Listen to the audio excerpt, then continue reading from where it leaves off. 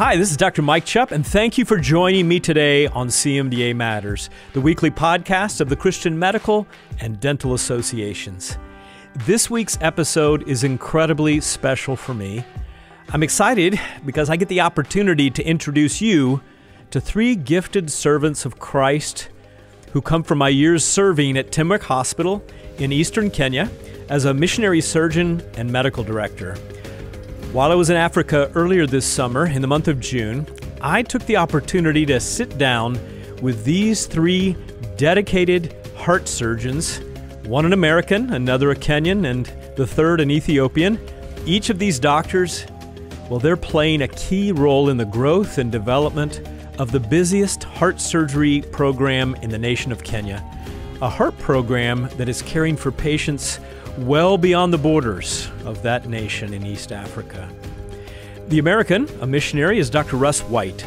He's a missionary general and thoracic surgeon who was my partner at Tenwek for nearly 20 years.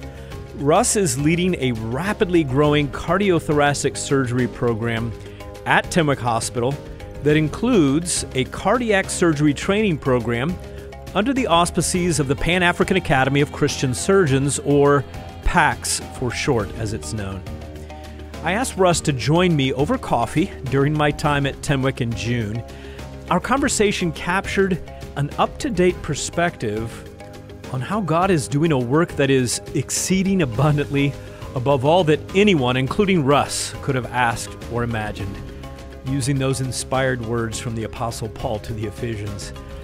A work that is impacting the management of heart disease for an entire region of sub-Saharan Africa.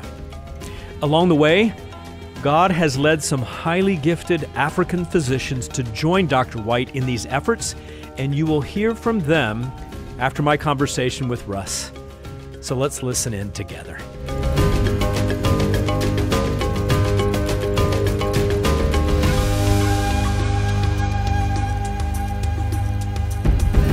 Well, today, in a very unique position, for the first time out in the field, doing an interview for CMDA Matters, and I'm with an old friend and a co-worker of 20 years, Dr. Russ White, who's a general surgeon, thoracic surgeon, has become a cardiovascular surgeon, and we're actually doing this interview in Russ's house here in Southwest Kenya at Tenwek Hospital.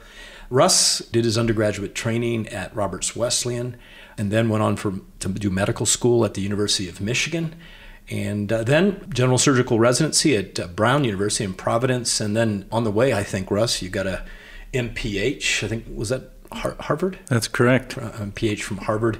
And during that time, got to experience, I think, Tenwek Hospital for the first time as a resident for a few months. And then went on and did some extra training. After being at Tenwek, he saw how much esophageal cancer there was among the Kipsigis population, and did an extra year of thoracic surgery. Did you get to do much cardiac surgery during that fellowship there in England? I got to do a little, but I avoided it like the plague. Didn't think there was going to be much use for that in the future? Didn't think I would use it at all. Well, that was a false prophecy, wasn't it? So Russ and his wife Beth have 5 kids, 4 boys, and then a girl, Anna, who's their final child, if you will, here in Kenya, getting ready to graduate from high school from Rift Valley Academy. So welcome to CMDA Matters. Thank you, Mike. It's a pleasure to be with you here in my own basement. Well, back in 97, I can remember a really special day running down from the hospital. I think it was maybe September, October of 97. And you and Beth pulled up with at least 2 boys at that time, and was delighted to add another long-term surgeon here at Tenwek, since it was me and a few short-term visitors. Yeah, I remember that very well as well, Mike. And I remember how, maybe both you and I had some disappointment in that I was planning to be the 4th surgeon to be in a group. That was going to be Bob Weshy and Michael Johnson and you and me. And suddenly, in a very short period of time, that changed to 2. It was you and me. And I think we both felt a little overwhelmed and felt like we were going to spend quite a bit of time in books doing things we had never done before. Well, I don't remember when it took place, but at some point in time, although we both did a little bit of everything, I think we had this verbal agreement that you were going to cover urology and I was going to cover orthopedics along the way.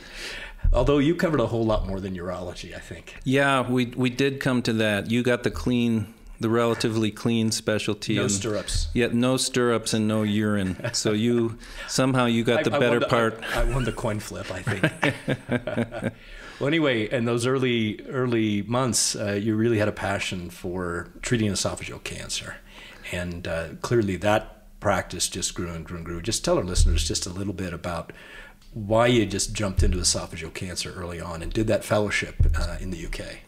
I came to Tenwek first time, as you alluded to, during my residency. I took 2 years out of my residency and did a year of public health training at Harvard.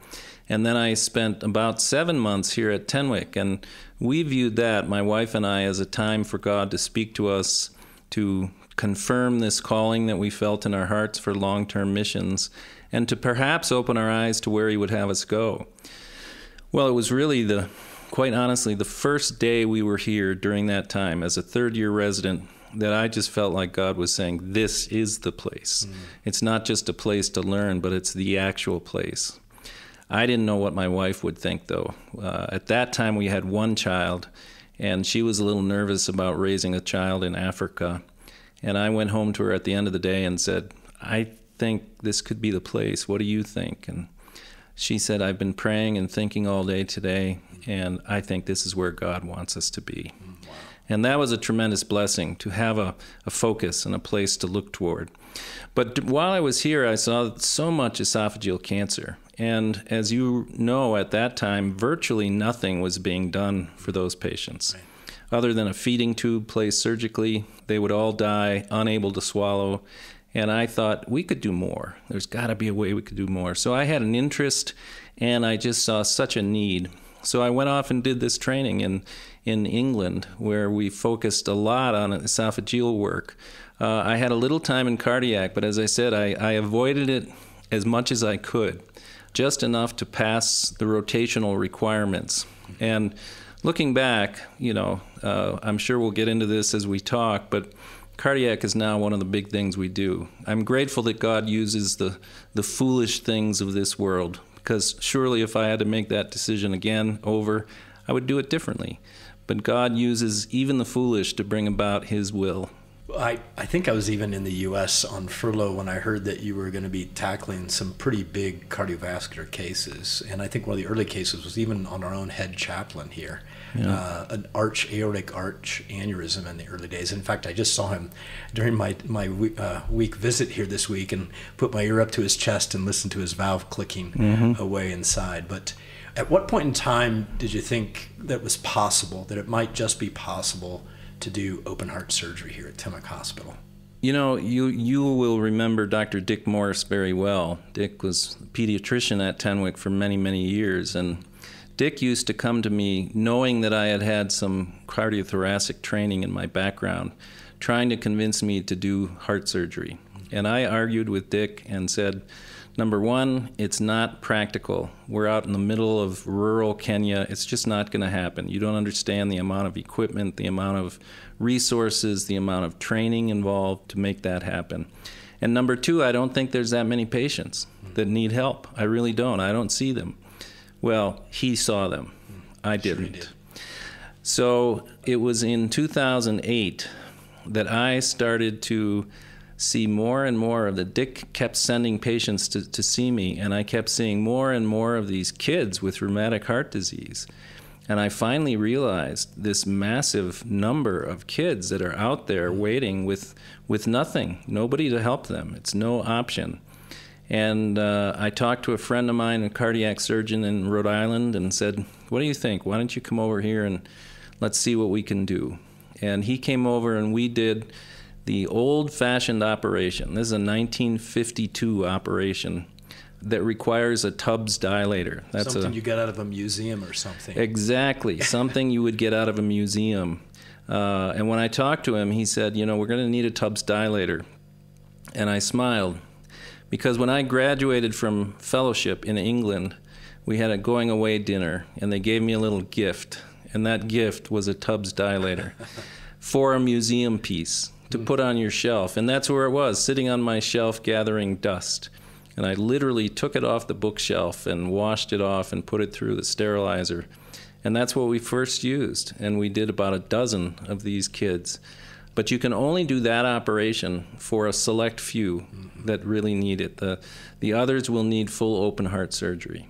My friend and I started talking. I said, I don't know how we can do this, but I think we should. And I had been avoiding it very much, saying, as I told you, I don't think we can do this here. And it was as if the Lord was knocking on my door, my heart, and finally I said, all right, let's try. And multiple friends brought over the equipment, and we started doing this, and kids came out of the woodwork needing help.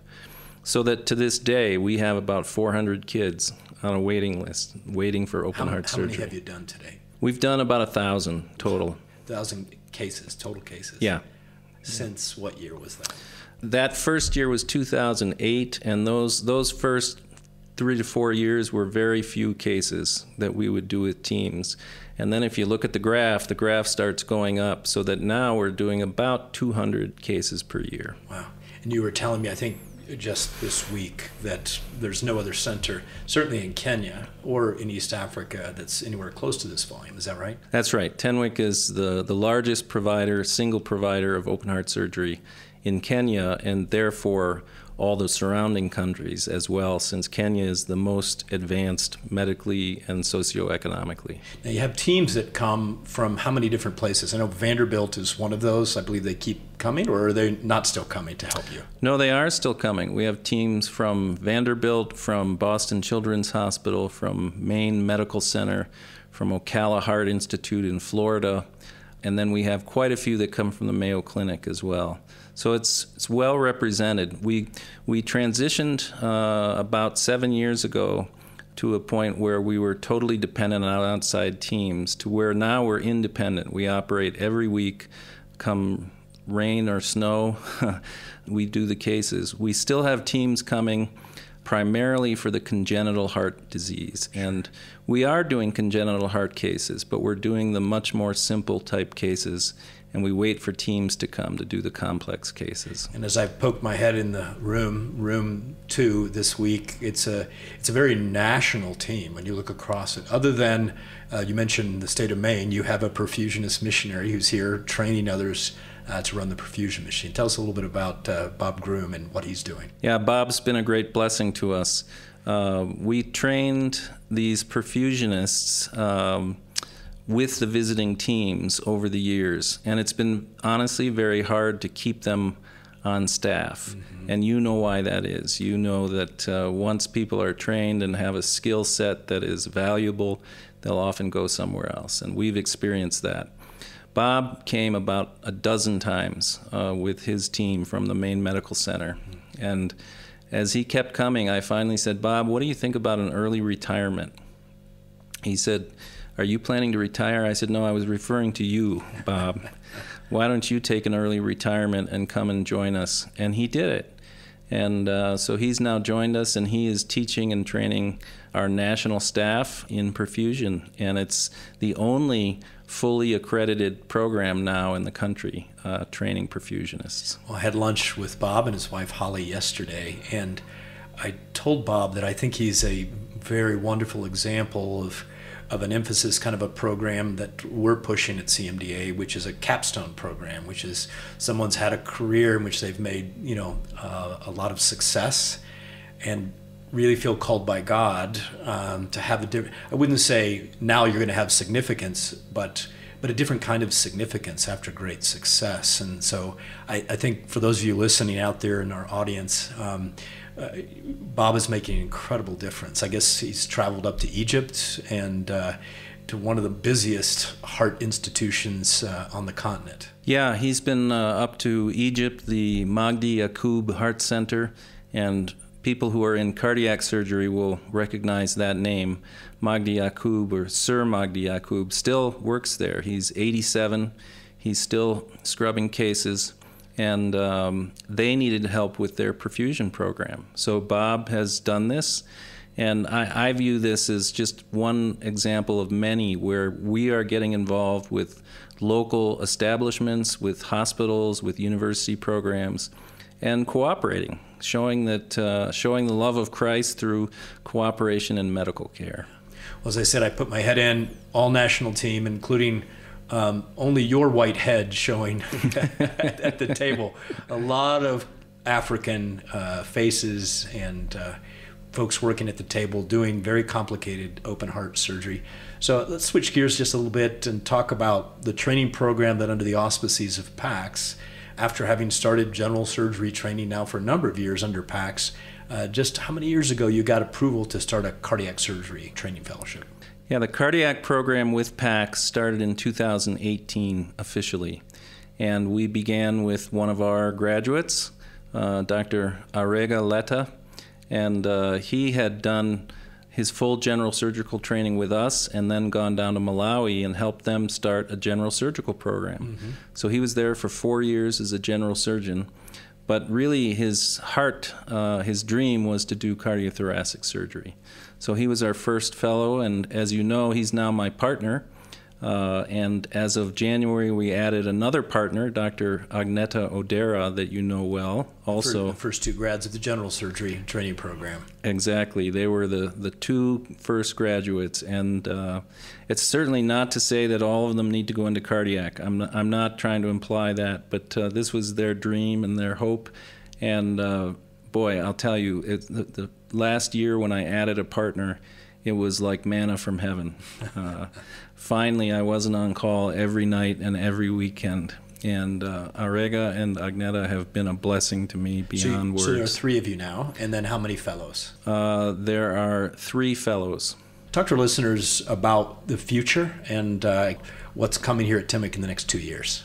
Well, once again, I feel like really it was the Lord speaking to me. You know, I've not gotten any telegrams from the Lord, but in my heart, there was a part of me thinking, I'm getting kind of old, and maybe I should start thinking about wrapping things up here at Tenwek. But the other side of my head was saying, no, there's so much work yet to be done. And look how far we've come with cardiothoracic, and look how far we could go. As you know, we're limited right now to a single operating room and a very tight recovery stroke ICU. And that's our biggest reason we can't get more patients in. So this idea came, why don't we expand? Why don't we build a dedicated cardiothoracic unit? Mm-hmm. There's nothing like it in the sub-Saharan region of Africa. Why don't we be the first ones to do that and do it in the name of the Lord? So this idea started to germinate and started to grow. We found some land available, and we started to work with an architectural group out of the U.S. to come up with some plans. I do have to say those plans grew as we built them, and when I go up there now and walk through the current construction site, I'm just in awe of how big this place is. But this place will allow us to truly expand and take care of the patients waiting. It will have 6 operating rooms, 2 cardiac cath labs, 36 ICU beds, 170 total beds, and a complete endoscopy unit. So it'll be truly cardiothoracic. Well, you're a poster professional where God is able to do exceeding abundantly above all that you could have ever asked or thought. You did plenty of preparation, but it went. What has happened here at Tenwek, of course, with an incredible team and others. Yeah. I've talked to Dr. Agneta, I've talked to Dr. Arega in the past and even this week, and their commitment to me and the sacrifices that they have made along the way themselves. Mm-hmm. Including relationships and family, have just been outstanding. And so it's pretty amazing. Over the years, many times, even this week, as I've greeted some patients in Kipsigis here at Tenwek Hospital, reminded them that it's just amazing. God loves the people of Southwest Kenya so much because this incredible place in the middle of nowhere, it seems, has sprung up.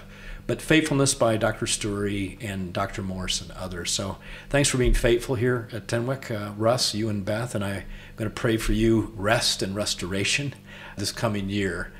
So God bless you, and thank you for joining us today on CMDA Matters. Mike, it's been a pleasure for me to be with you. Thanks very much.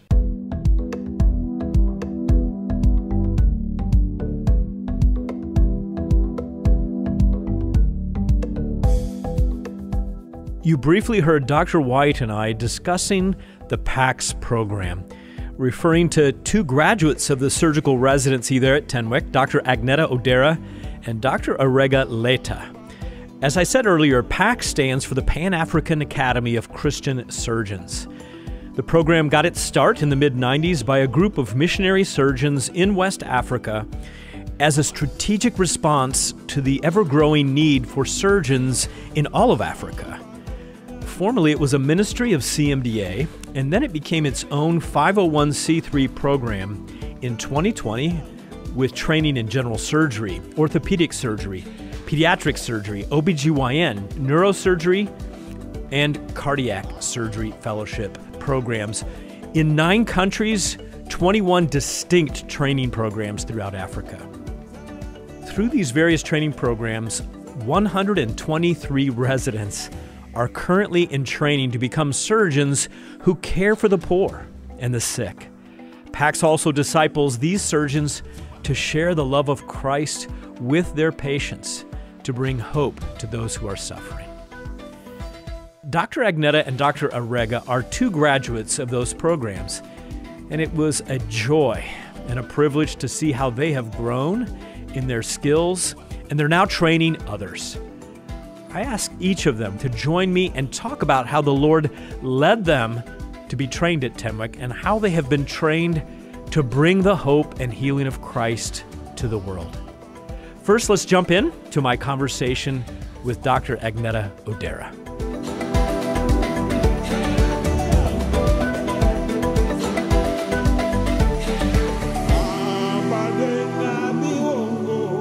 Well, today on CMDA Matters, I have an amazing and exciting opportunity to talk with an old friend, a Kenyan physician that I have watched grow up from just a medical school graduate to being a consultant cardiovascular surgeon. Dr. Agneta Odera here at Tenwek Hospital is on faculty in the cardiac surgery department. Welcome to the program today, Dr. Odera. Thank you. I'm glad to be here. Now, Agneta, you grew up not very far at all from Tenwek Hospital, is that right? Yes, I did, about an hour's drive from here. Did you know anything about Tenwek Hospital growing up, much at all? I knew there were 2 mission hospitals away from Kericho. I'd heard of Chupp Mission Hospital, and actually my sister was born there. But I'd never heard of Tenwek until after I went to medical school, and I was thinking of a site to do internship. I think during that time, Tenwek Hospital is affiliated with the Christian Hospital Association of Kenya, and they usually come to do interviews to scout for interns for the subsequent internship year. And that's when I met Dr. Chupp, who was a pediatrician then working at Tenwek. I liked the pitch they gave about Tenwek. I was surprised I had never heard about it, but I felt a very strong calling then that was where I wanted to do my internship. And that was the only place I wanted to do my internship. So. And during your internship, Agneta, it was clear you loved children. It was clear you, not only did you take care of children in the hospital, but you led the children in worship in our local church. And you were like a magnet to watoto, as they say in Swahili. Yes, I've always felt really drawn to children. Just their innocence and their obvious love for life, their unconditional way in which they interact and love people. And just during my internship, I felt a strong calling to really serve the needs for children in the healthcare. So you were thinking for a while, maybe pediatrics, neonatal intensive care, but then surgery came calling.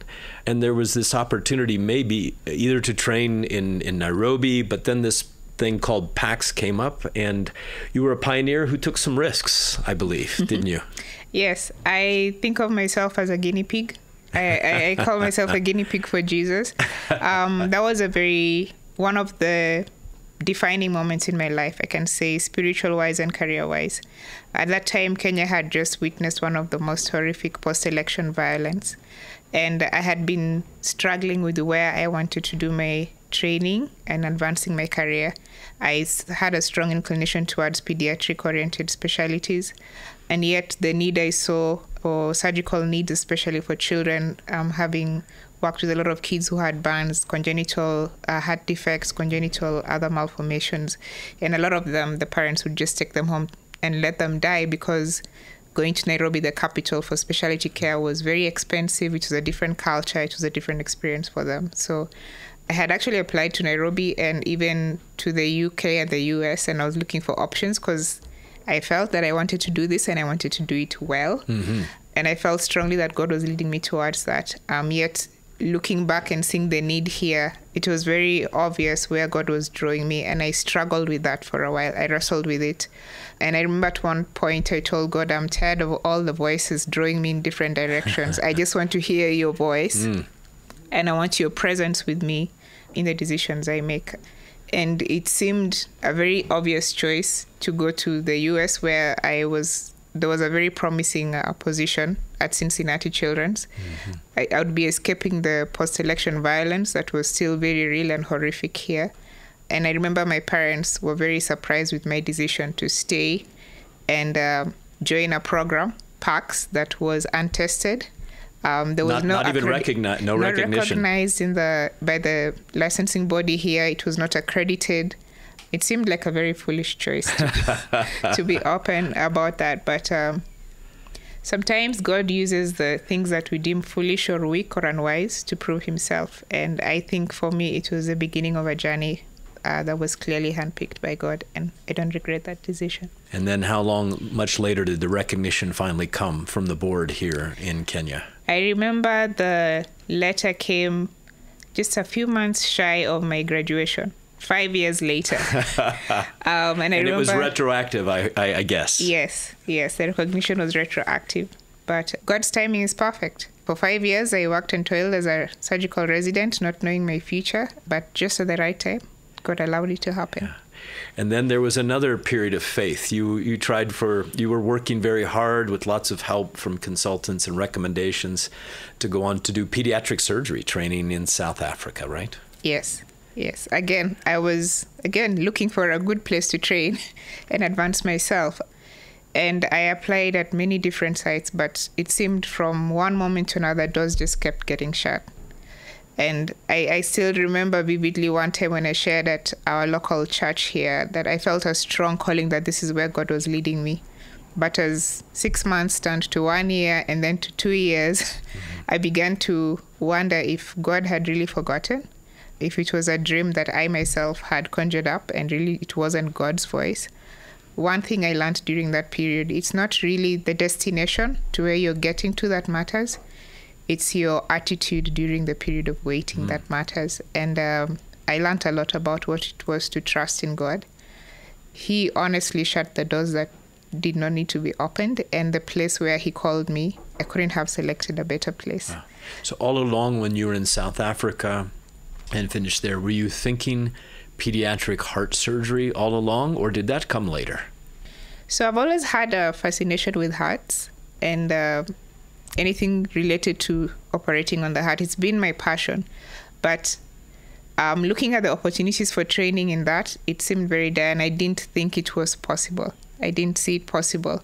I just, at the beginning, wanted to do anything surgical related to children and just better myself so that I'll be as capable as possible to be able to take care of them in rural Africa. And so when the opportunity came to train in cardiothoracic, I just saw that God again was opening the door. What year did that start, Agneta? So the cardiothoracic training was officially started at Tenwek in 2018. I completed my pediatric surgery specialty training at the end of 2018, and then I joined in 2019. How have you seen quality of care over the years here at Tenwek?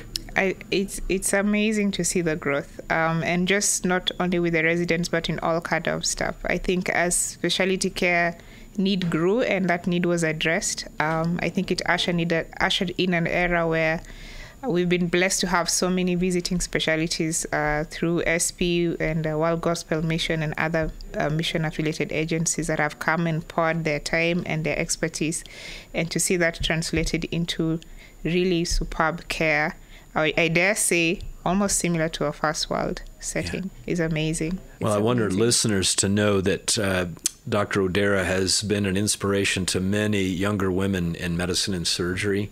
I'm quite sure that I will never be in the feature of an article in Forbes magazine, but you have, and I think the title of that article was "The Future of African medicine is female or something like that, isn't it? That was the title.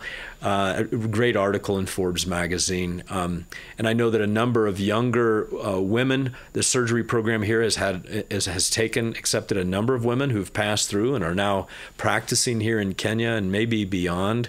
Have you been mentoring a number of younger women in surgery and medicine over these past few years?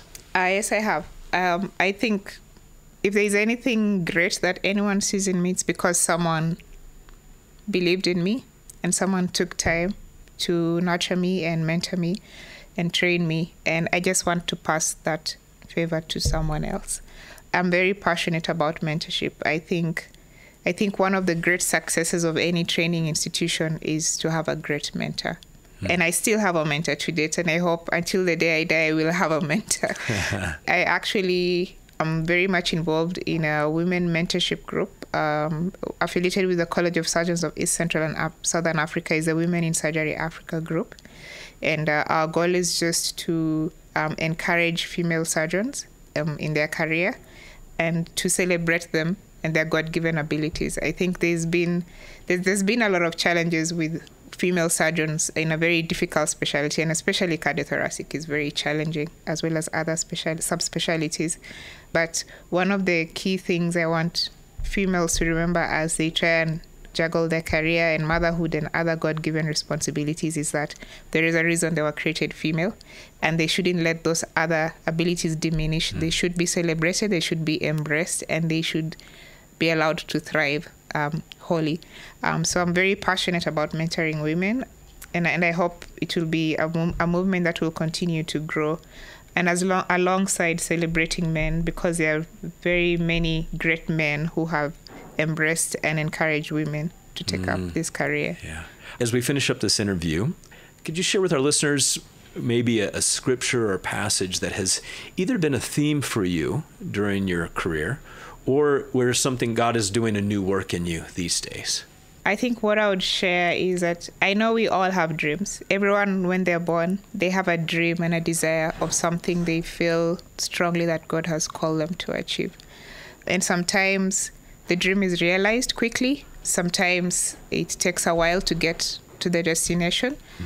Sometimes the light is dim, but something that has been an encouragement to me is a prayer by Francis Drake, and I think I will live that. Yeah.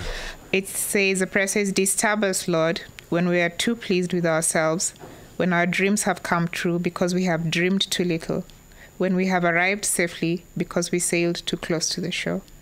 Disturb us, Lord, when with the abundance of things we possess, we have lost our thirst for the waters of life. Having fallen in love with life, we have ceased to dream of eternity, and in our efforts to build a new earth, we have allowed our vision of the new heaven to dream. Disturb us, Lord, to dare more boldly, to venture on wider seas, where storms will show your mastery, where in losing sight of land we shall find the stars. We ask you to push back the horizons of our hopes and to push into the future in strength, courage, hope, and love." Wow. Thank you, Agneta, for joining me today on CMDA Matters, and I trust that your testimony will be an inspiration and will give somebody an infusion, that this little conversation we've had for a few minutes will be a small hinge that opens a great big door to challenge others to be obedient to God. Thank you for taking your time out today. Thank you. It's been a pleasure. God bless you all.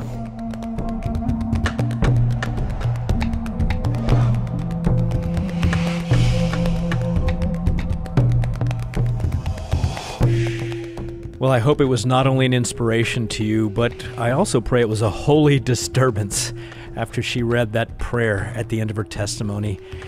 Well, next, but certainly not least, is my conversation with Dr. Arega. So let's listen in on my conversation there in Kenya with Dr. Arega Leta.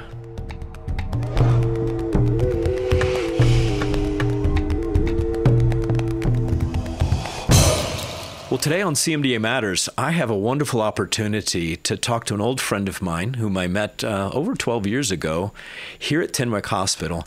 In early 2010, I came with a team for 2 weeks. I was a rare opportunity for me to serve short-term at Tenwek, and I found someone that I've come to know as the Ethiopian Prince, and his name is Dr. Arega Leta Fakadu.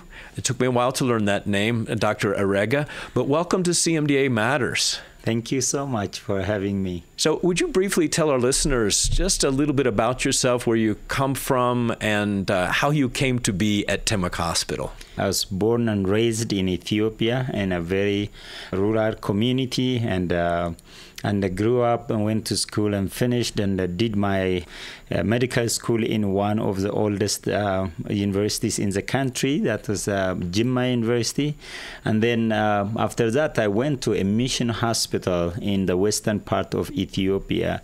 Because of my desire to do general surgery training, I was introduced to the PACS program through Loma Linda University president, who by that time was working with PACS as well as an umbrella organization. And so he asked me, because of my desire to do general surgery training, he told me if I can apply to website of PACS, and sent me the link.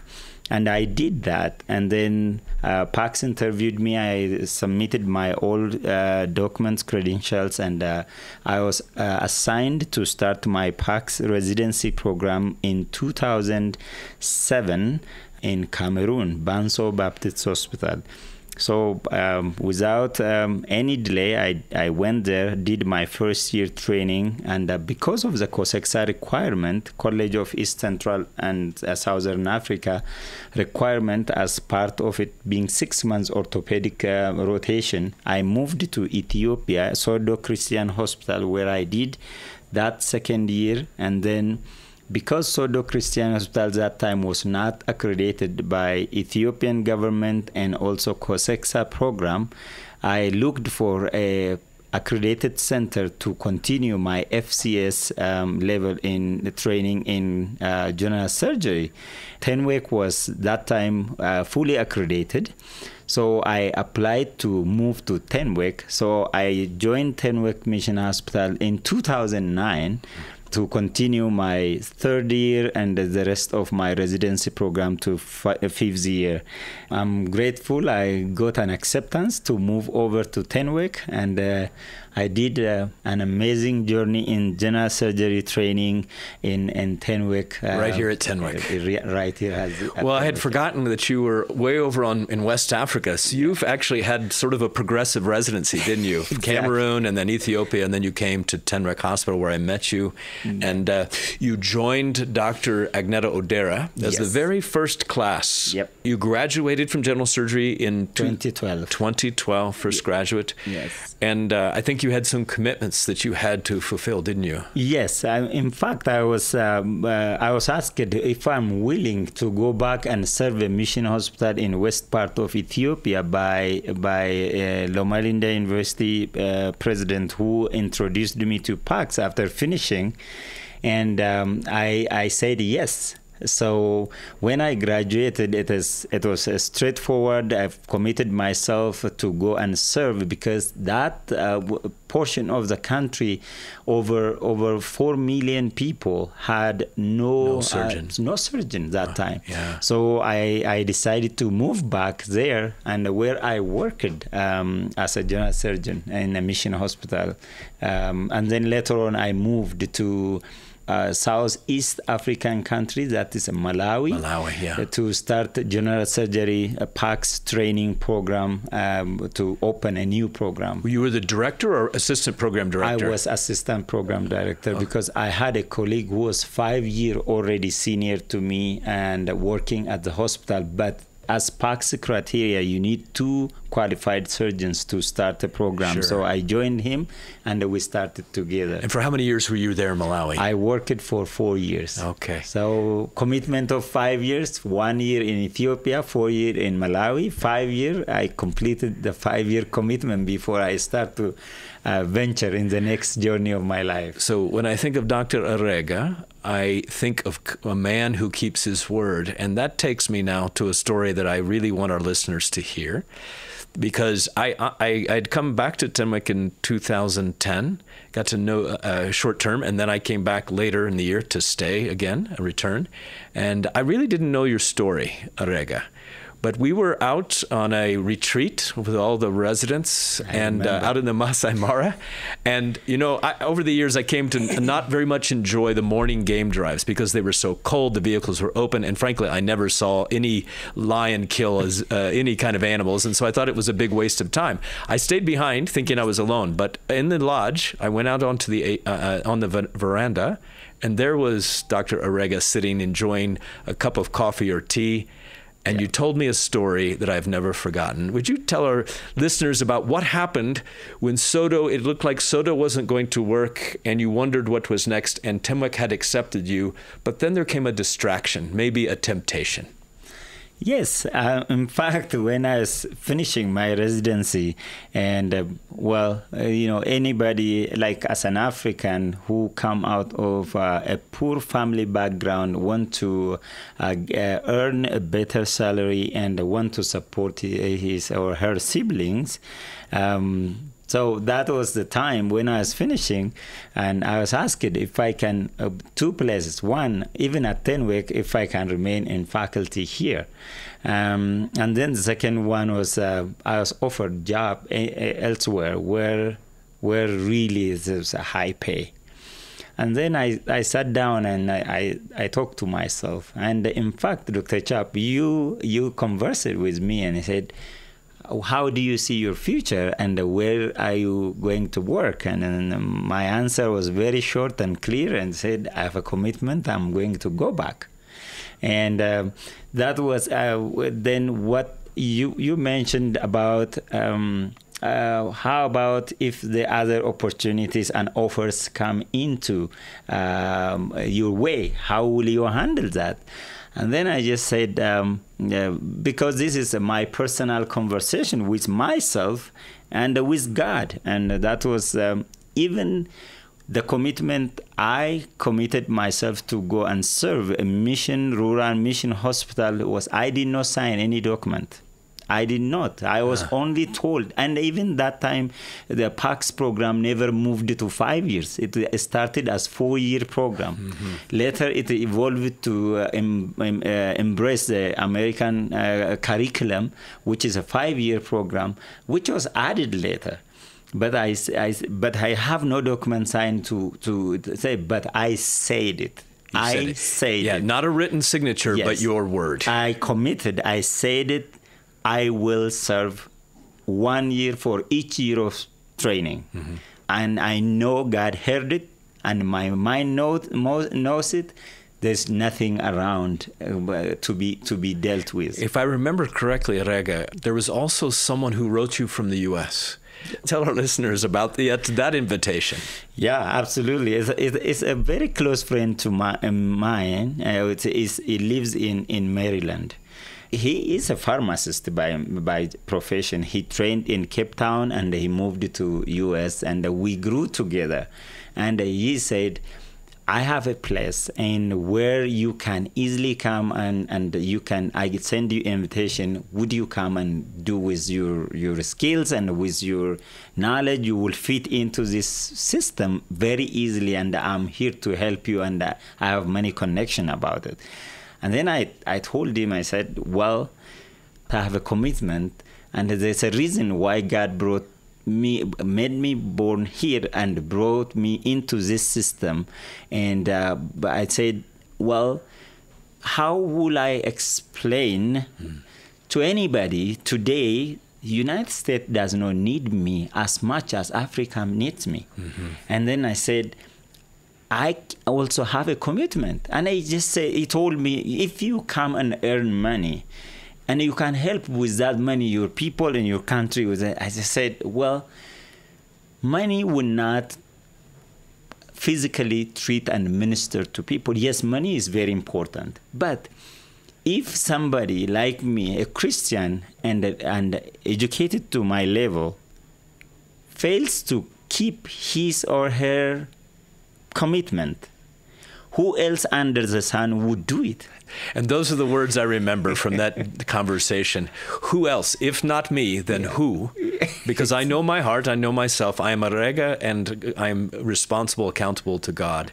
You told me earlier this week, it seems that the opportunities, they're always, whether they are coming from the enemy or just coming randomly, there are always opportunities to do something else that's much more lucrative. You told me that even there was a university in the U.S. Which you've been given faculty status, had asked you to come and help them. And again, another decision point for a rega. That's very true. And I said, would you wish to continue with us and stay here? And then I just said, well, thank you for the offer, but I have a commitment. And then they just pull back, and anytime you want, the door is open for you, but we honor your commitment. I just said, thank you for honoring that for me. Yeah. I said, this is true to me in my heart, and I always keep this one. And there's a reason God brought me here and called me to this service. And I believe giving back to God what He has given to us is I think, the most joyful thing to do. And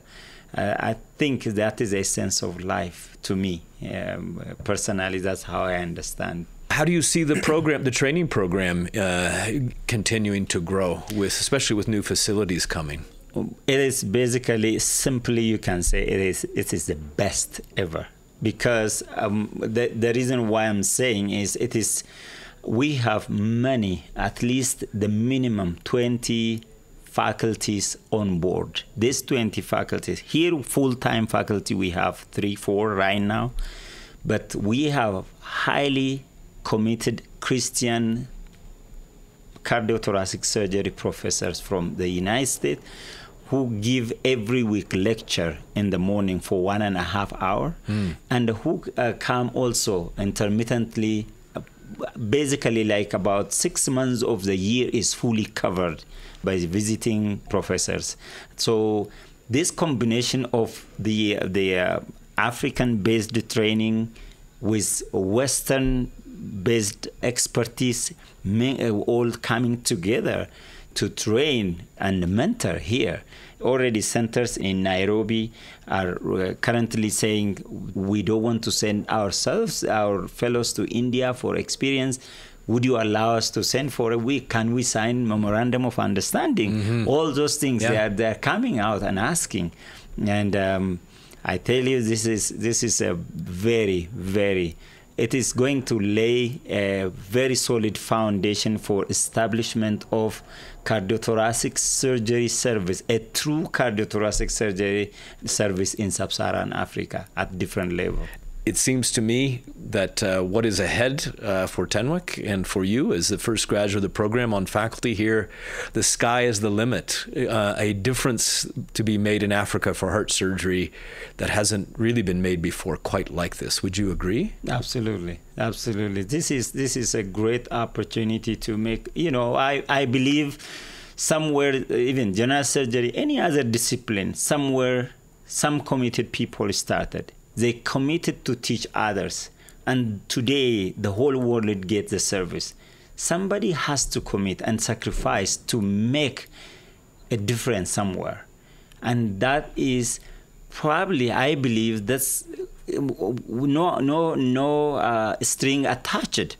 Just committing yourself to make a difference for what God has entrusted into you, and then giving to others, establish a high quality, life-changing for eternity, and ministering to them. I think that is we all have to look into that, and all of us have various callings and talents that God has given us, and we want to utilize for His glory in changing lives eternally. That's how I look at it, and that's why we can't stop enjoying what we do.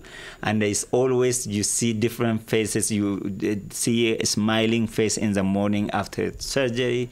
talking to them and sharing about Christ with them.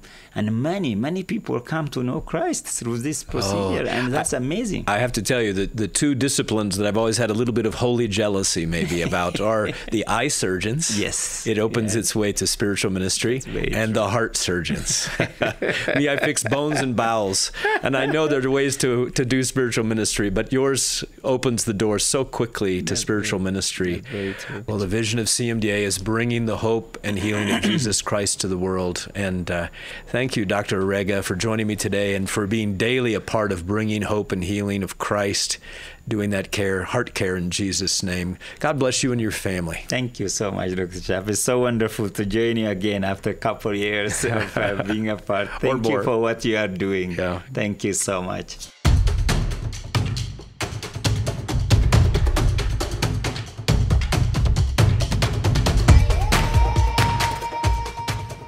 All I can say is I'm just so excited about the ripple effect that the PACS program there at Tenwek Hospital is having upon the country of Kenya and even throughout East Africa. It's a real-life example of how long-term missionaries just like Dr. White are impacting African national physicians just like Dr. Agneta and Dr. Orega, who then go on to impact their own people and their own profession, while bringing the hope and healing of Christ to Africans, all to the glory of God. It's incredible to see the faithfulness of God's people spread in such amazing ways as the PACS program continues to grow and bear more fruit. If you'd like to find out more information about PACS, then be sure to visit PACS.net. You can learn more about their training programs, as well as the hospitals they support, and even volunteer opportunities that they have available for both short-term visitors as well as long-term faculty. And for those of you listening who want to hear more about the growing cardiothoracic surgical program there at Tenwek, then just visit Tenwek Hosp, that's TenwekHosp.org, or you can find the link in our show notes today. I also want to take this opportunity to give a shout out to our friends at Samaritan's Purse and World Medical Mission for the wonderful logistical support that they gave to me and to my Medical Education International team of 14 short-term volunteers back in June. The World Medical Mission team provides logistical support for short-term volunteers to mission hospitals all around the globe, and for the time being, as a bonus, they're able to assist in covering economy airfares for the doctors who volunteer and serve in these hospitals. You can check them out by going to SamaritansPurse.org. And if you go to that page, you will see pictures of both Dr. Russ White and myself side by side, because we are both plenary speakers in Orlando, Florida next month for the Prescription for Renewal Conference. Dates September 15th through the 18th. Our pictures are sandwiched between former Secretary of State Mike Pompeo and Bible teacher Pastor Skip Heitzig. Well, speaking of opportunities to serve on the mission field, here at CMDA we want to equip you with the resources you need to live on mission wherever you are, and to help you emulate our Savior's special concern for the lost, the poor, and the marginalized. Our Center for Advancing Healthcare Missions, which we call CAM, seeks to mobilize and support healthcare professionals to use their professional skills to help people encounter Jesus Christ, both here in the U.S. as well as around the world. One of the initiatives running through CAM is the Capstone Project that you briefly heard me mention during my interview with Dr. White. Through Capstone, we are encouraging our members to pause, step back, and consider how they just might want to live, practice, and do ministry in the latter part of their careers. Course corrections in career and lifestyle, well, they don't happen overnight. They require a lot of prayer, discernment, discussion, as well as planning. There's no one-size-fits-all here. That's why we are here to help you prayerfully and courageously consider what life changes God is asking you to make now.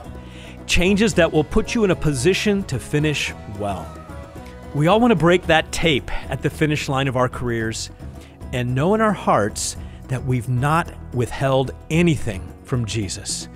Anticipating His words, those 7 words that I long to hear, "Well done, my good and faithful servant." If you'd like more information about CAM and the Capstone Project, just visit cmda.org/CAM, CAHM. During my chat with Dr. Agneta, you heard me mention the article in Forbes magazine that features her and the work she is doing in Kenya. You can actually find that article online at the Forbes website, or we've tried to make it easy for you. You can click on the link in our show notes today. I was so encouraged to hear Dr. Agneta talking about the mentoring community that she has with other female surgeons and physicians there in Kenya. It reminded me of CMDA's Women Physicians and Dentists in Christ ministry. This group of women focus on encouraging and supporting Christian women in healthcare as they share the unique challenges of women physicians as well as dentists who desire to glorify God throughout their careers. Their upcoming annual conference is in Newport Beach, California next month. It is from September 15th through the 18th. It's the perfect opportunity for women to find rest, just as it says in Matthew 11:28. I hope you'll consider joining the ladies of WPDC for a weekend of fun, fellowship, and worship as you find true rest in our Savior. If you'd like more information and to register, just visit cmda.org/WPDC. Oh, and one more thing before we close out this week's episode. CMDA Center for Wellbeing would like to invite you to join the upcoming 501 Foundations in Christian Coaching course that begins on October 25th. It runs each Tuesday evening through November 29th from 7 p.m. to 9 p.m. Eastern Time each of those evenings. If you've been interested in learning more about coaching, join us for this 6-week training course. Limited spots are still available and registration starts soon, so don't wait. Visit cmda.org/wellbeing for more information.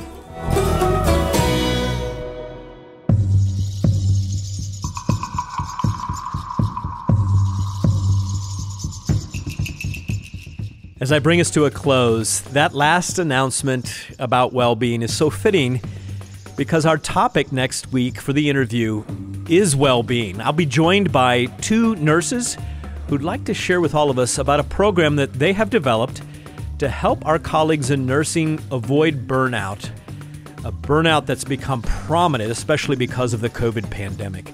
Make sure to listen in next week and learn more. In closing, I hope you'll allow me to share this short quote from Dr. Agneta when she was interviewed for the Forbes article. She said, quote, "I have witnessed firsthand lives changed. To see the joy of a mother take her baby home, knowing that they will not only survive but thrive. To see a patient who is literally at death's door from heart failure recover after heart surgery and go on to be a star student, a committed teacher, carry a pregnancy safely to term, and hold their baby in their arms, work in their farms, shape their community. To watch them live and live life fully is such a blessing." What a blessing it is to see the incredible impact surgeons like Dr. Agneta, Dr. Arega, and Dr. White are having on the entire continent of Africa today as they use their God-given skills to bring the hope and healing of Christ to our world. It's my prayer that you are doing the same as you impact your campus, your community, and your practice for Christ. And as you too bring the hope and healing of Christ to your world. That's what matters to CMDA and CMDA Matters. Thanks for listening today, and we'll see you next week, God willing.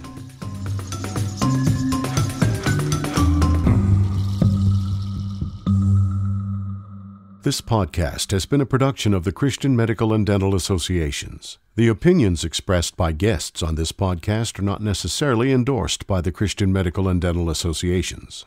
CMDA is a nonpartisan organization that does not endorse political parties or candidates for public office. The views expressed on this podcast reflect judgments regarding principles and values held by CMDA and its members and are not intended to imply endorsement of any political party or candidate.